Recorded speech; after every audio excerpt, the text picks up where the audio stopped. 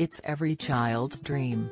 U.S. President Joe Biden has installed an ice cream button in the White House so he can enjoy his favorite treat at any time of the day. His predecessor Donald Trump had a Diet Coke button, which he pressed to summon a butler who brought him a single beverage on a silver tray.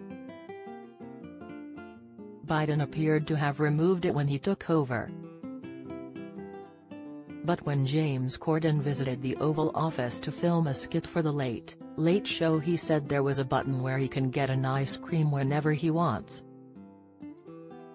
Biden says it is never too cold for a cone, while his grandchildren say he is always eating ice cream. James said they bonded over their kids and families while filming a sketch about decorating. He was full of empathy and compassion, he added to Capitol Breakfast. "Thank you for the music, t-shirt, it's nice to see a bit of mutual appreciation from two megastars." ABBA's Benny Andersson paid tribute to the Foo Fighters after Dave Grohl appeared at Glastonbury wearing an ABBA t-shirt.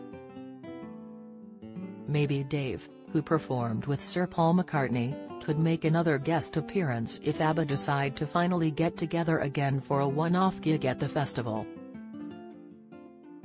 There's always hope. Toe curling, another night of tally for Michael Owen to watch through his fingers. On Tuesday his daughter Gemma, 19, lap danced for the Love Island lads and partner Luca Bish sucked her toes in bed last night.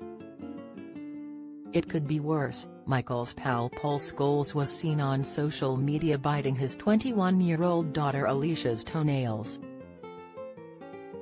Do you have a story to sell?